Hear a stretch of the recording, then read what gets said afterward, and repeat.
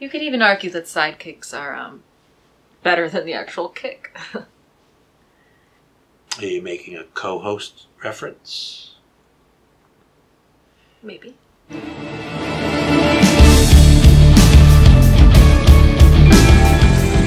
Hello, I am Robert. Hello, I am Robert Ta.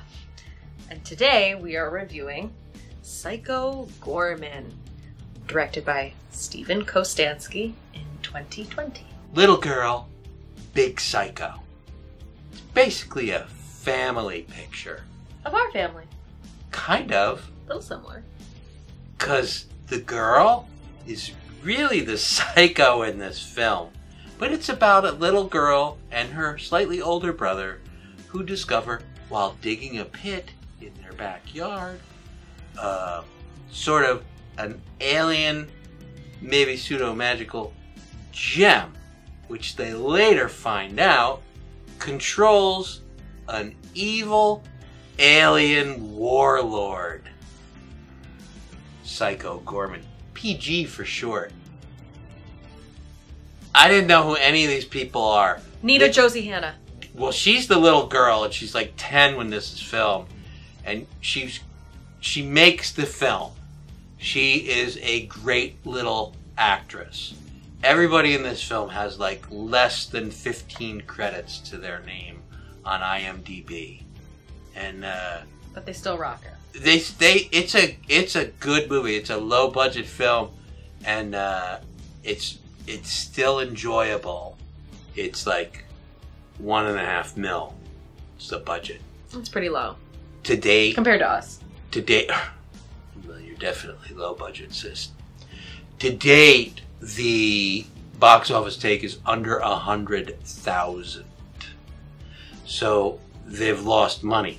However, so go stream it now. Well, they're streaming it now. I think Amazon, or actually Shudder, which is available through Amazon and other places, have purchased it, and I don't know the details, but I'm gonna guess they made back their budget with that purchase. Matthew Ninabar plays Psycho Goreman, PG. Body. He's the body. They have another guy whose name I don't remember. He plays the voice, but it's not really his voice. It's heavily synthesized anyway. So there's two actors that portrayed PG in this. But the body actor, it's a lot of makeup to get into that suit. And then, so, you know, I hear this story a lot on heavy makeup horror films in particular.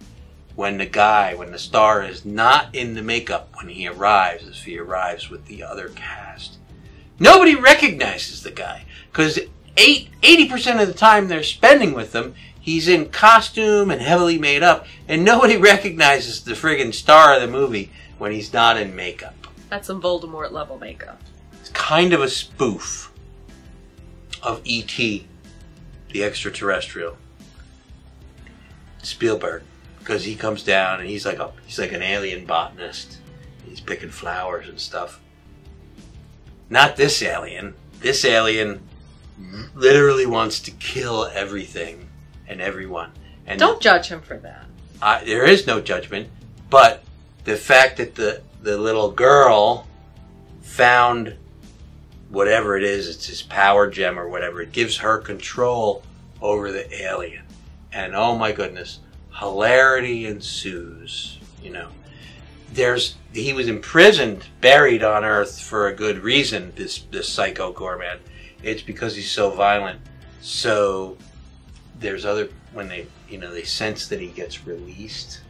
So if he was that bad, why did they bury him with the control stone right there? I mean, I agree that's not solid logic. Like, I would have separated it, maybe buried the stone on Pluto or something. I don't know. He had a group of sidekicks when he was warlord.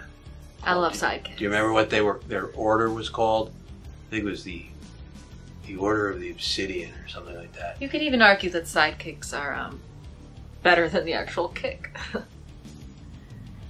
you making a co-host reference? Maybe.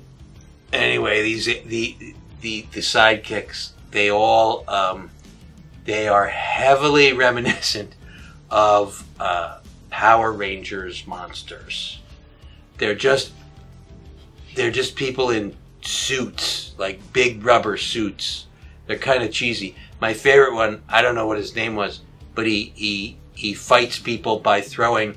He's like a mass of earth and fences and gravestones, like he came out of a cemetery, and he pulls gravestones out of his body and whips them at people. That's how he fights. He was my favorite, at least. I don't know. This is a gory movie, but it's humorous gore. But you expect it when Goreman is in the title. You kind of do. You kind of do. It's not particularly realistic, but there is a lot of blood and goriness. So just be prepared for that. But it's completely unrealistic. I mean, I think it's kind of funny, you know. Kind of like the movie Hatchet. It's like that kind of gore, where it's like almost ridiculous, but in a good way. If you say so. I haven't seen that one yet. Lines from the movie. I do not care for hunky boys. Or do I? Hello, boy! I love that we picked that as the line. By the way, I think that's a throwback to the original Phantasm movie. I think the creators of this movie liked that movie. So, that's a movie from the 70s. They threw that in there. The horrors you have seen cannot be unwitnessed. They will consume your young minds until you die a horrible death. Cool. And now, we will reenact a typical scene from the movie. Hey, Psycho Goreman, put her there. Ah! Before we do a pumpkin rating for this film, I just want to say I think that my hair this way looks like a young, hot George Washington. Oh, yeah, definitely. So how many pumpkins do you want to give this film? I think we gotta go more, right? I'm happy with the 3 pumpkin rating. Could you want to maybe throw a half on there, too? Well, Too much? It might be too much. I mean, it's a good... You have a wardrobe malfunction? Don't worry about it, Robert. This is it's a good low budget. It's funny. It's a horror comedy. Got its tongue in cheek. It's not a real horror movie. It's not like purposefully like, oh my god, I'm so scared. It's funny. It's funny. It's gross. It's Power Rangers. It's a lot of Power Rangers throw in. And they besides some of the things I mentioned, they do some other homage sort of things to some classic horror films. So if you're a horror fan, you should watch it. Solid. Stream it. Stream it. Love it.